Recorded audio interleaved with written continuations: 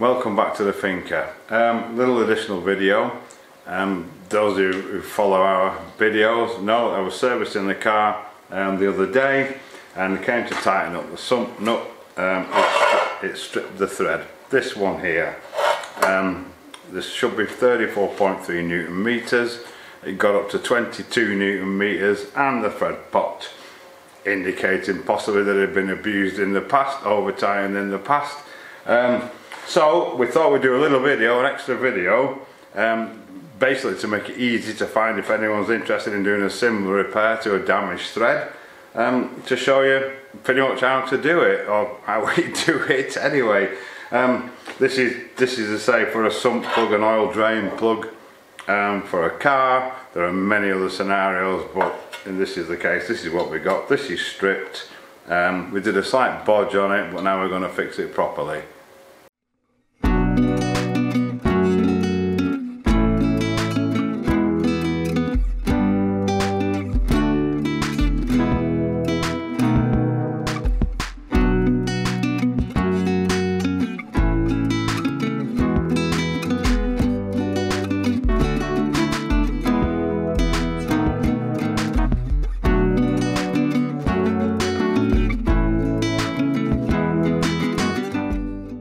I'm going to fix it with what's called a Helicoil thread insert.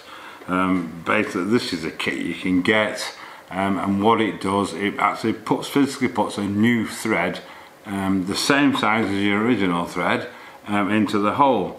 What you get with it, I'm going to do an M12 by 1.75 is the size that I need, which is the very end one here, the largest one. You get a drill to drill out your existing chewed up, ripped out, damaged, whatever thread. Then you get a tap to run through that cuts a new thread in your new hole, but it's bigger than the thread that you want. It then enables you to, these are the little inserts. These inserts then screw into that hole, and that's what forms your new thread. And when they're done, they are actually as good as new. They've been around for years. There are other things available on the market for repairing threads, but I like the Helicoil. It's been around for years, worked for years, so if it ain't broke, don't fix it, sort of thing, or don't change what we know works. The next thing we do is drill out our hole.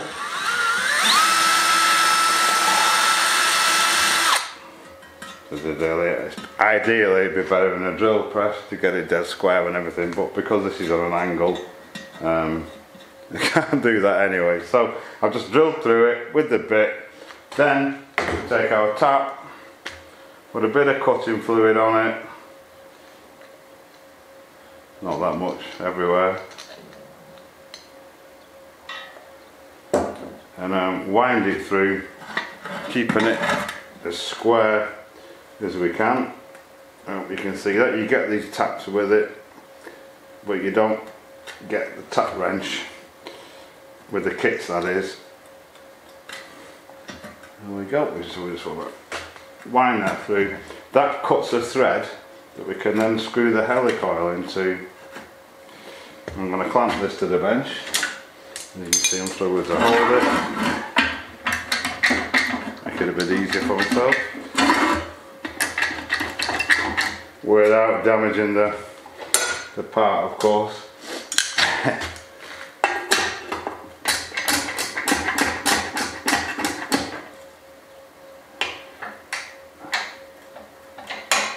Do it.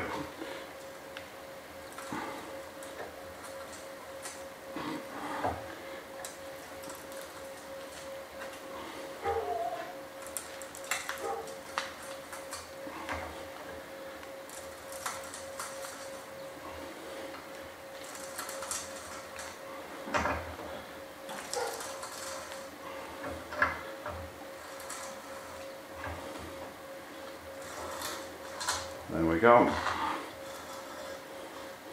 Couldn't even see that. I'll move the camera just in case. So basically all this does is cuts a bigger thread into the hole that you can then screw your Helicoil into. That's gone it all the way through. We can now back it back out.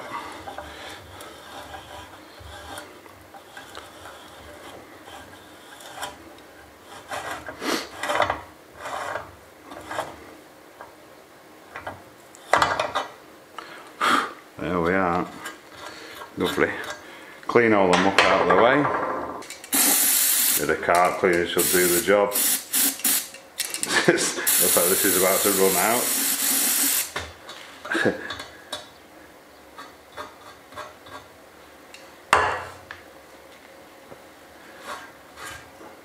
Just make sure it's all clean. Get to the inside as well. And then we take our thing. It's got a little tang on that insert. What we do, that fits on this little tool here, and then we simply screw the thread into our hole we've just cut. This will be our new and permanent thread. When you're going in, never come back out, because that will tighten the threads up and then break the tang off. So you'll have to start again.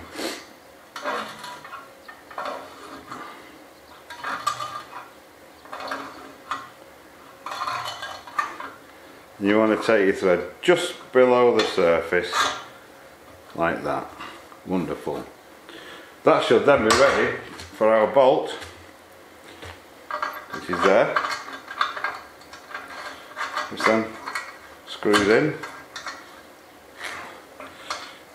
So screw in. My hands are all greasy. I've got a ratchet. You'll have to screw in by hand with the socket when your hands aren't greasy.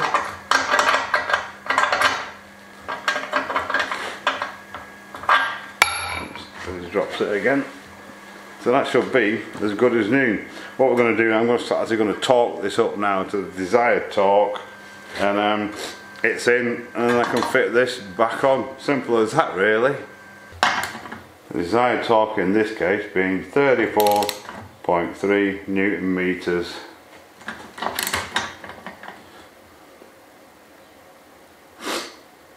This is where it stripped last time.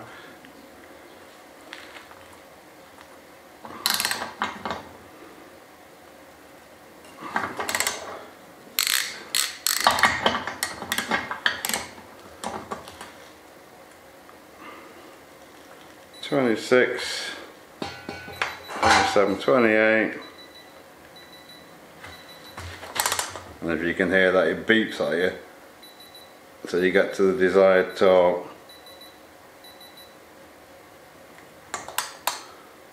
There we go. It's actually 34.5. I've gone over a little bit, but not to worry. So that's it, job done, fantastic. The hardest part, of course, was taking this off. Obviously you don't want to be cutting a thread into an oil pan when it's in place, in case you get bits of metal inside, etc. But yeah, good as new. So there we go, a very short video. Hopefully it'll be easy for people to find, just on one specific thing, rather than having to wade through a full video just to find something you want. So quick recap. So you got your threaded strip thing. In your kit you need to find one with a similar size or the same size.